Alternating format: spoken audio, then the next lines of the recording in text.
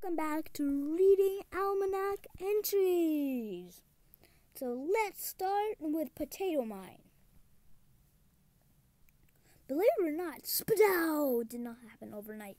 Having been forced to try out new catchphrases and focus testing as many variations as possible to be Lily. Potato Mine weeded out the competition sick with what he knows best. Yeah, man. Just a small town fruit that traveled to the big city and found its way to the future. His favorite modes of transportation: conveyor belts, hoverboards, and rockets. Whee! Time for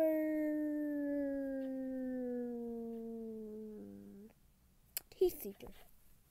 Heat Seekers have always believed that the shortest distance between 2 points is an elaborately curved path that passes through several zombies and also looks pretty. Needless to say, they're struggling in geometry class. Dang, me too. Alright, let's do one extra more. Daisy chain. I use they, them pronouns as daisy chain. Duh, they add. Okay, that was a short one. So let's do another one. Okay, this is good.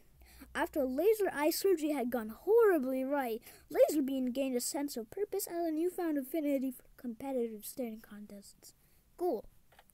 But anyway, that consists of this episode of reading the Almanac entries, guys. So like, subscribe, do everything nice, and we'll see you in the next one.